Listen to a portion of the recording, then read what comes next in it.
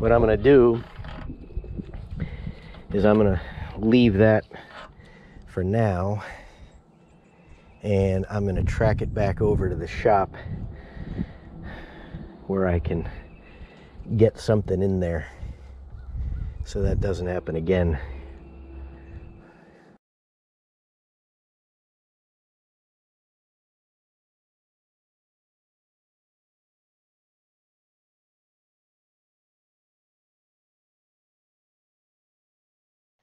Well, just to give you a little backstory on why I was doing this, I have a welder that's coming to shore up the bucket to put some new wear strips on the bottom, and I said, well, why don't I clean off the bucket before I bring it down to the shop, because I wasn't going to do any more work with it until it was fixed, and I didn't feel like going down to the far end, and I said, well, I've been down there many times. Let me just go right down here, quick dunk it, and get on my way, not realizing that it had rained. My wife and I were in Florida for my birthday, and didn't know that it rained. And I got on the material, and I was on there for about 4 seconds when I realized that it was not going to hold me. I turned around, tried to pull myself out for about 10 minutes, and it was unsuccessful. I put these 3 clips in just to show that I always test the firmness of the ground in front of me before I get close to it, but because I had already excavated this whole area and been down there many times, I didn't think that it would be an issue, and I was only going to dump the bucket. So one thing's for certain, I will never go in any area, whether I've been there or not, without testing it. Um, Live and learn, I guess, but in the end, I guess it came out no harm, no foul. Just a little bit of time and who knows how much money. At this point, I realized that there's no way that I'm getting out of here, so I called a heavy wrecking company. There's not too many around us. One actually had to come from Tabor City, North Carolina. My wife had looked up and found, and they came with a 35-ton, pretty good size wrecker, and they didn't really know what to do. They didn't put any snatch blocks. They didn't do any rigging really, and they tried to pull me out. 2 times they broke the cable, and I'm no towing expert, but from watching Highway to Hell on TV, I knew that they should have done some sort of mechanical advantage. But when the cables broke, they just packed up and said, "Up, we can't do anything," and off they went. Fortunately, they were able to give me Grant's Towing, who you will see in a minute, who finally pulled me out. But the bad part is, as you can see in this picture, these pictures, I'm jiggled in quite a bit. They spun me around. They didn't really move me forward, but they stirred up the ground, shaking it, which made the lake water start to come closer to me. So as you can see, I'm farther in than down in the muck than I was when I started. You know, it's never good when Wendy has to come out to assess the situation. She heard the noise, and here she comes.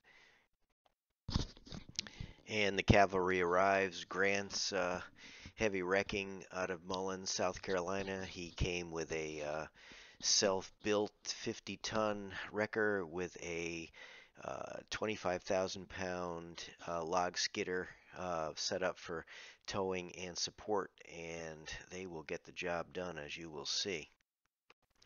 Kirby Grant, the owner of the company, orchestrated the rigging on this, and if you look at it, you'll see how many snatch blocks are on it and how many different pulls. Uh, and he set it all up, told me what he wanted me to do, had his guys do. It took them probably half an hour just to dig down in through that mud just to be able to hook up to the frame. And Kirby engineered uh, a perfect way not to damage any of the cylinders or the hydraulic lines on the upper part of the chassis where he hooked into. So you'll see the actual pull, which is quite impressive. Now, I didn't have any cameras running. I didn't set them up because I didn't have time to go set them back up after everything, trying to get this everybody situated, and didn't want the machine to sink any farther, so I didn't get the camera set up. So have to rely on some of these pictures here. Um, but when Grant's towing finally came up, Kirby was such a professional. You could tell if you look at the way he's rigged everything, and there was never any worry, at least for me. Once I saw he knew what he was doing and his crew knew what he was doing. Um, so you'll have to just look at these pictures in the beginning, but I did have one camera set up that I remembered was on the rail. So in a few minutes, I will hit that button and you will see the pull out, which is from my view anyway. You won't see a side view, but you'll see the in-cab view. So I think you'll enjoy that. All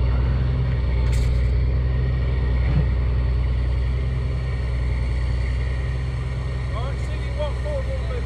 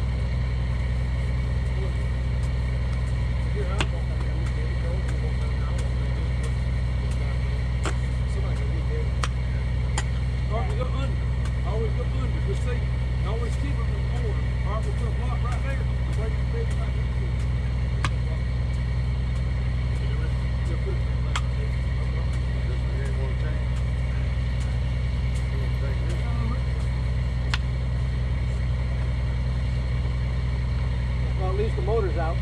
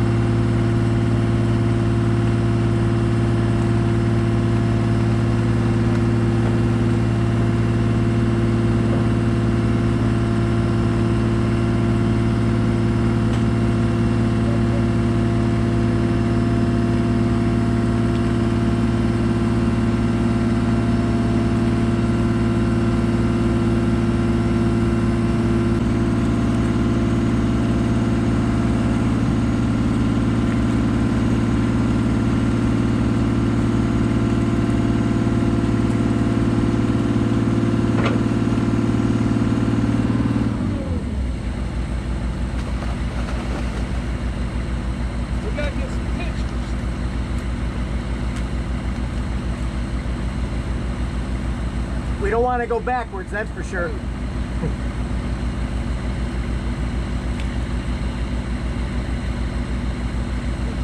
do you think? I think you know what you're doing. 46 years.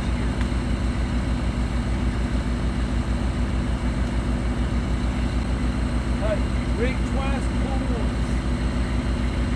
That makes sense. Get your shit right and then pull it out. Hey, I just turned 60. Did you? I work 80, 90 hours. I just turned 56 on Saturday, so. They don't make them like us no more. No.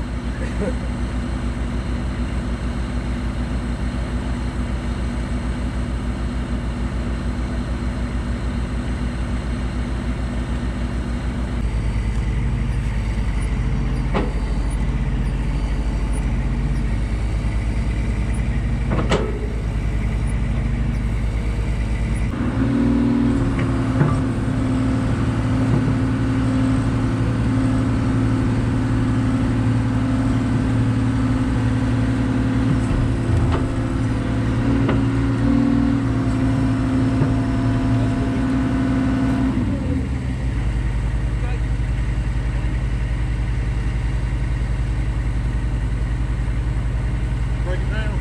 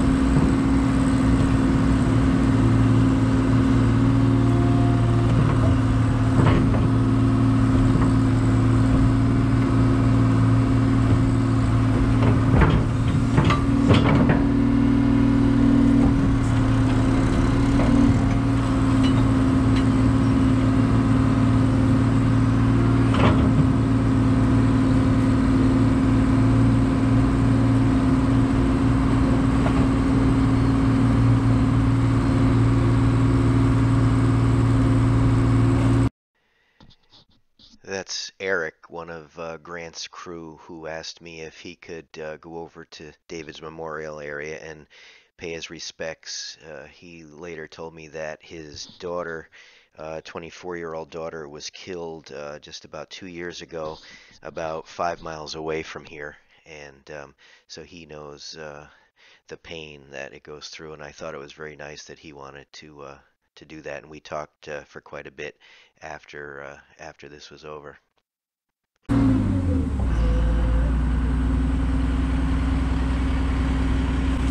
I'll get you fuel first. I need you to pull my box of wood out the ground. Oh, okay. Go ahead and turn around and get back to the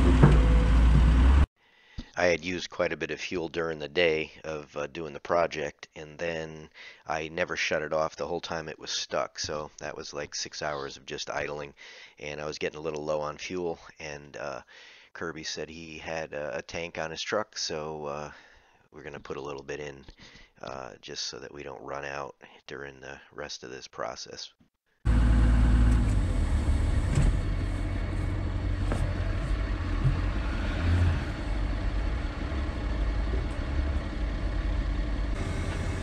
It's on zero now.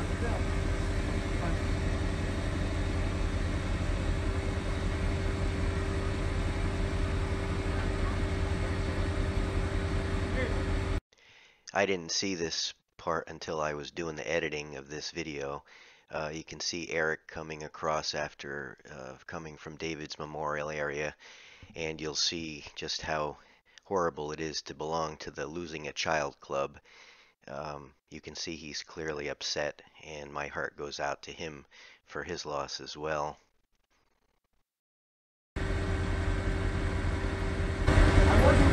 thing, but the only reason I went down there, I told them, I got a welder coming to put my wear strips on the bottom of the bucket. Yeah. I wanted to clean the bucket, that's all I was doing. Wash it. Well, I wanted to wash it. Yeah, I washed it. Now I got to really wash it.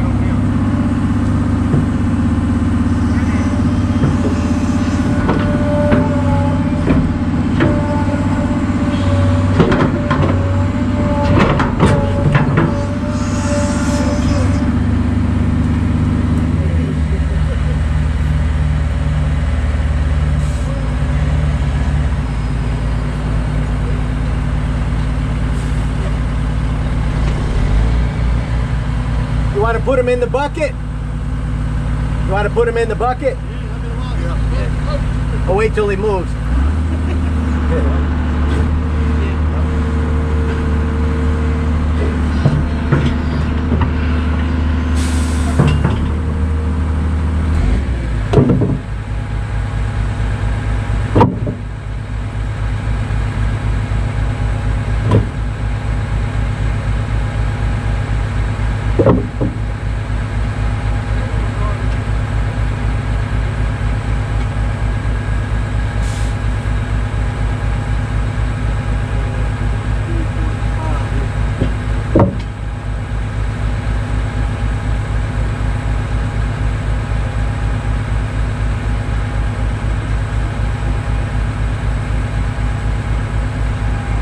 Did you look on the back side of that bench?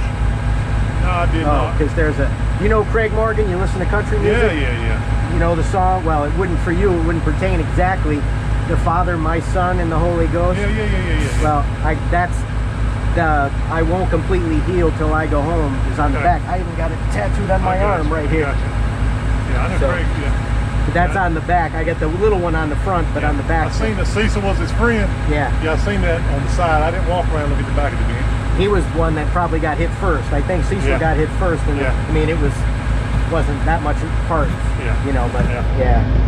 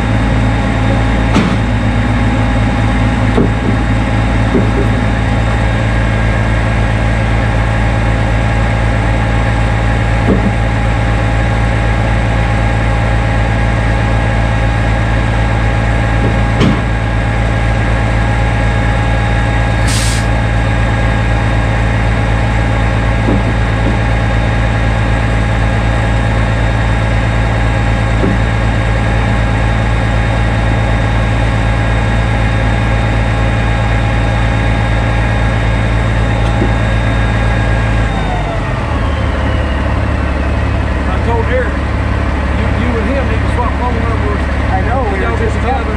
We should, yeah. He got there a lot too. Yeah.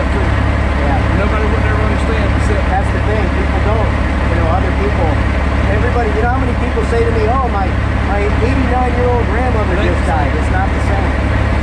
I had my first wife die, my mother died, my father died, and my grandmother died all within 6 months of each other. Back in the late 80s. This is 1,000 times worse than that. All of those put together. Right? You know. it was nice meeting you. I'm sorry You about too. But I appreciate you coming right out because. Yeah, well, I know when you're in pain, you're in pain. Yeah. And I'll tell everybody. Hopefully I don't need to call you again. I put up some pictures here. Like I said, I didn't have video of the side view, and these are some pictures that Kirby Grant took, and especially the last one, you'll see how it. He said it was about 240,000 pounds of pulling force, and it even pulled his truck, which was chained to that log skidder, and you'll see how far it even pulled that to get it out. But I'd like to thank Kirby and his crew, and especially Eric of his crew, and they came right out.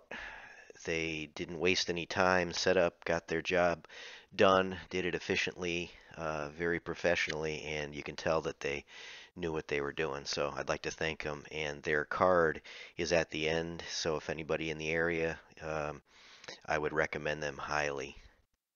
Well, here's the next morning's aftermath. A little mud, quite a bit of mud. I shoveled out the tracks last night as best I could because I knew it would harden up. This is like a sticky, nasty stuff. I got to do a little bit more. I'm going to take it down to the shop and power wash it, clean it up. But there's there's the sinkhole now. So note to self, don't go down there again.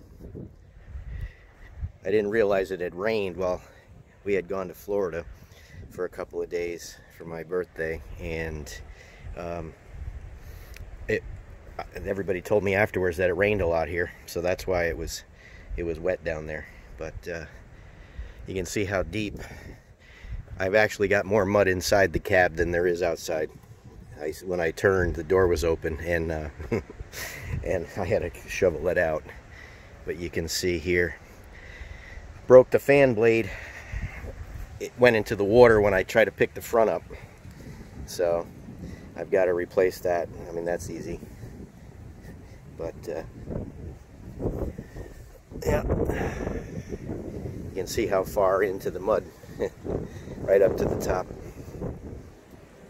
So I got a little bit of work to do. We had a big storm last night, and you can hear the wind. I'm sure it's going to make a lot of wind noise, but you look down there, that's where the machine was. That sandbar was way out there. This is how much the water came up. So it's a good thing it got taken out when it did, because even right where it started to come up, where he didn't have to tow me anymore, the water's right to it. So it worked out pretty good.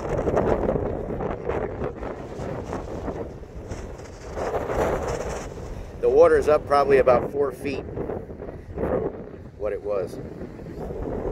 So, got lucky. I get a quick shot of the inside. I already took some of it out, but you can get an idea of how much was in there. And I kicked a lot of it out yesterday as I was going. So you could see. I mean, it was in there.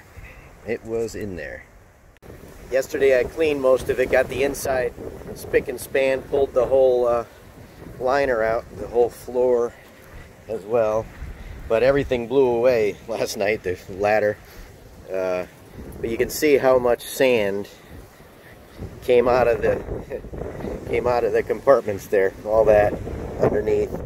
I still got to clean the tracks, and I was hoping the rain would clean the outside. It kind of did. I'll clean the rest of the inside. I still got to shovel off all that. But I figured I'd get a shot with the flag is waving nice. Let me get back a little bit so you can see it. Of course, it's going to turn the other way now.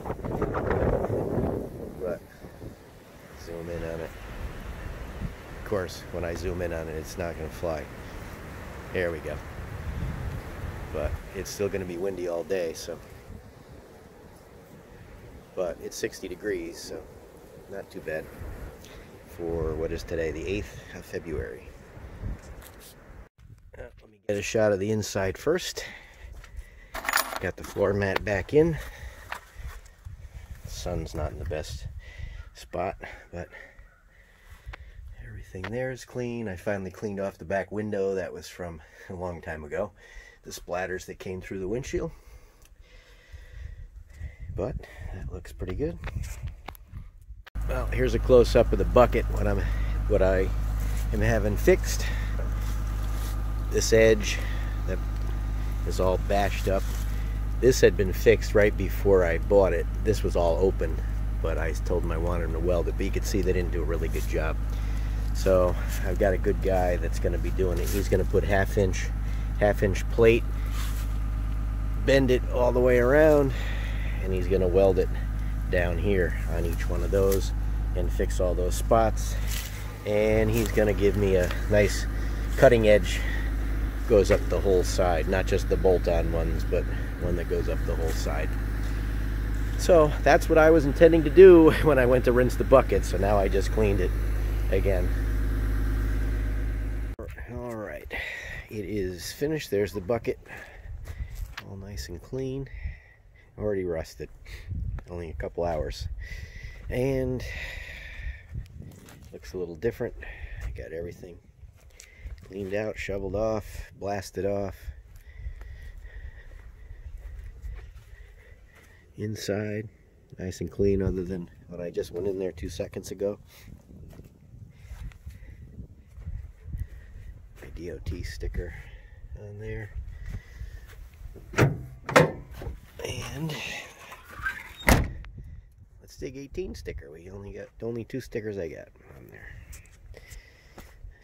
Undercarriage nice and clean, got everything. Sprocket, rollers, tensioner. I'm gonna repaint the counterweight. That scraped in the mud a little bit. That side pretty clean underneath. So it looks a little different than when it came out. And that will never happen again. Thanks for watching.